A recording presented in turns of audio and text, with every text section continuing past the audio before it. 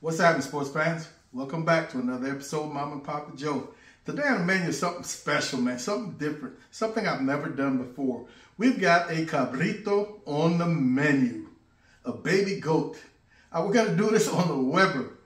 You want to watch this entire video because I'm sure there's going to be quite a bit of comedy. Never done one before, but I'm looking forward to it. Let's go. So to get started, we're going to make the marinade for this cabrito. I've got here 1 cup of olive oil, followed by 1 cup of red wine vinegar, 1 tablespoon of oregano leaves, dried oregano leaves, 1 tablespoon of coarse cracked pepper, 1 tablespoon of dry rosemary, 1 tablespoon of dried thyme. We're going to go here with about 2 tablespoons of minced garlic. This is fresh. 1 tablespoon of kosher salt. All right, I'm going to make sure we're nicely incorporated and our salt has dissolved. Okay, here's our cabrito, man, our little baby goat, neck, back end. Right now we're looking at the outside, and this is going to be pretty simple, man. I'm going to try to rub this around and get it in a bag, and then we're going to be looking at an overnight.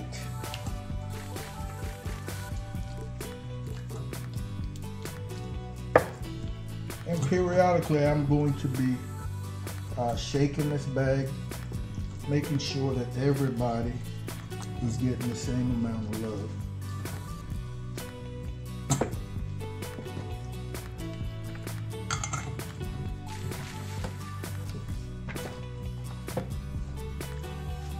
And man, I just thought of something.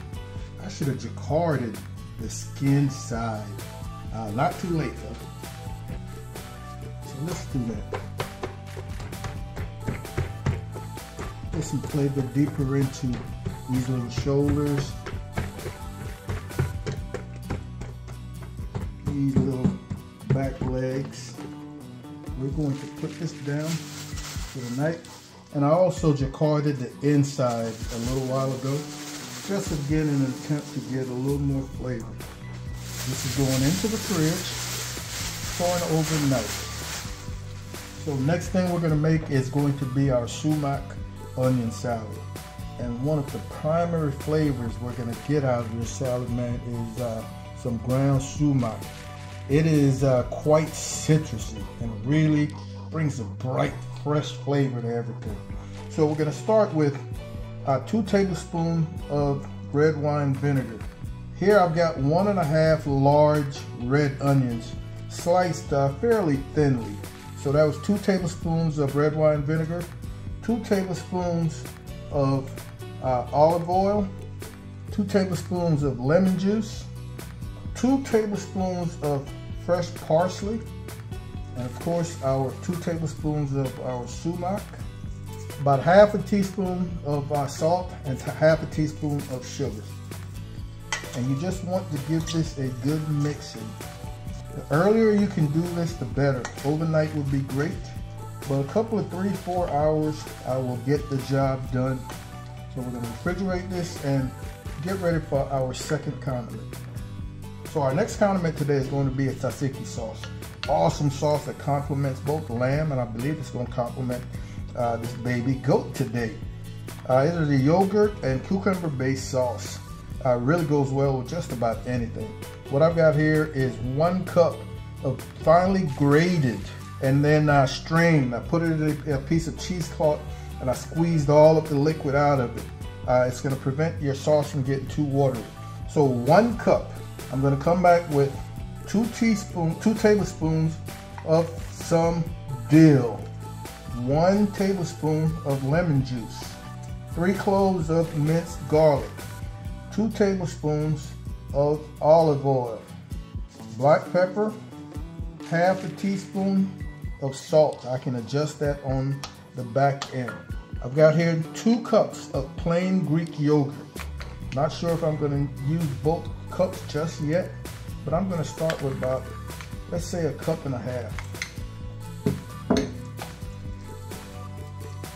Oh, it looks great. I think I will go with both cups. So I'm gonna use both cups. I'm gonna give this a little taste and then adjust salt as necessary. All right, we are good to go. Let's get to work on this cabrito. So our cabrito is out of the fridge, man. And of course, you know, we had 2 cups of liquid. So I'm just going to kind of blot the inside dry a little bit. I'm not going to wipe it off. We're going to continue our Greek theme. We're using Cavendish Greek seasoning. Great flavor. And I'm hoping that marinade, the acids and everything, acted as a little bit of a tenderizer. There's quite a bit of salt in this Cavendish, so we're not going to go super crazy. We're going to flip it and do the same thing.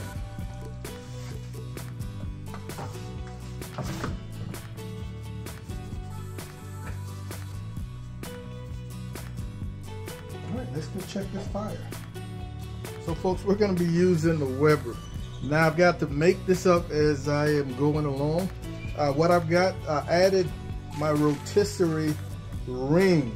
So my attachment for the rotisserie, I'm using a ring to give me an additional, give or take, 6-7 inches from the fire as I'm doing this.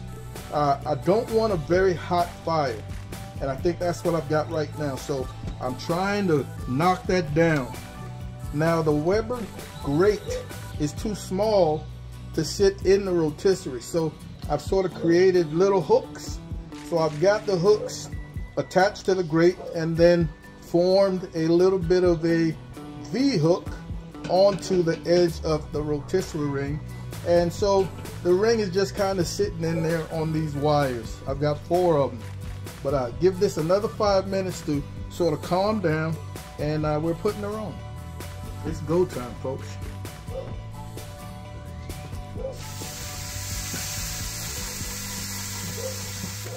All right, she's on there.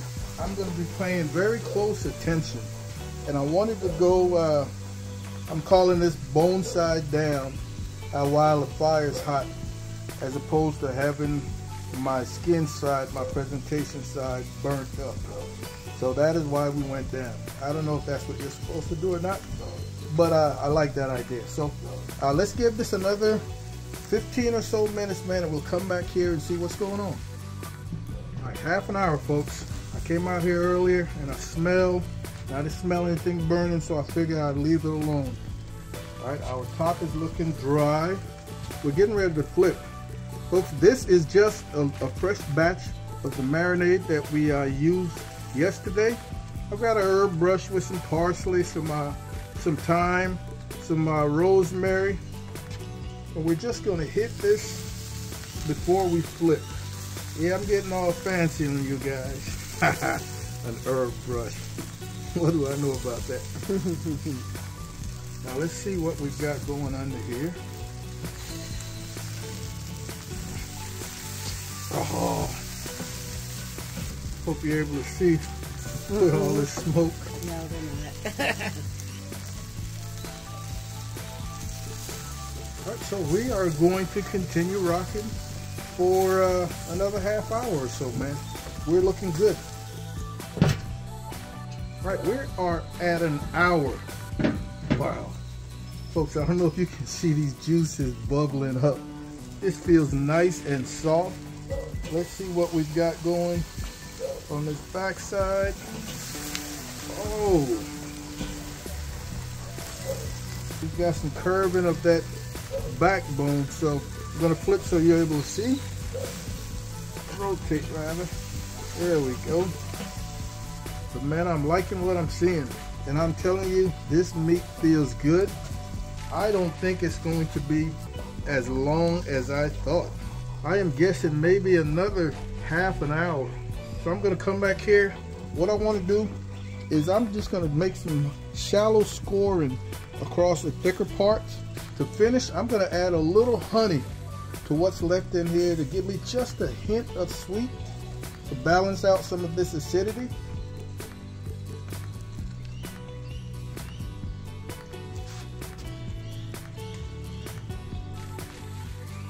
So I think I added about 2 tablespoons of honey, man. and that ought to really kick things up a notch. About another 5-10 minutes, come back here, do one more flip, hit the back side, and I think we'll be at 1.5 hours, and we're gonna call it good. All right, 1.5 hour mark, folks, and I think we are going to call it good, man. All this meat feels great. We're pushing 202 in the little thicker parts. She looks great, man. Pretty tasty too. She's ready to come apart. Oh! Alright, so here we are, folks. We've given her a couple of minutes to rest, man. Not a thick piece of meat. And when I'm dealing with a piece of meat like this, folks, my vision is that I'm going to be able to just sort of rip this apart, manhandle it style. Oh, that is, folks, this is almost like a drumstick right here. But, oh, this is some beautiful meat right here, man. Beautiful meat.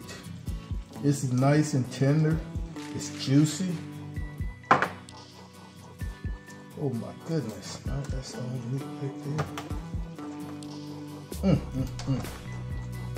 I've got some pita bread, man, that I am warming up.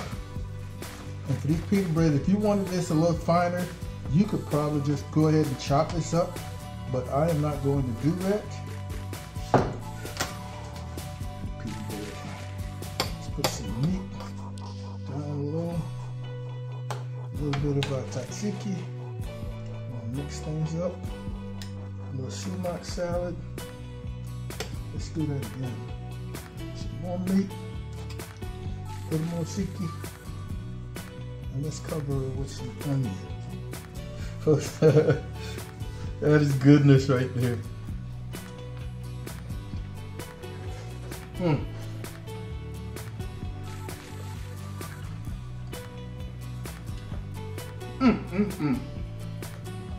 That's delicious. I am thrilled. My first cabrito. A success. I didn't realize that it was going to be such a short cook time. So glad I was on it. There it is, ladies and gentlemen. I want to thank you guys and gals as usual for hanging out with Mama Piper Toast. Be on the lookout for another video coming soon. In the meantime, we want you guys to take care of yourselves, look out for each other, and Mama and I will see you when we see you. Holla!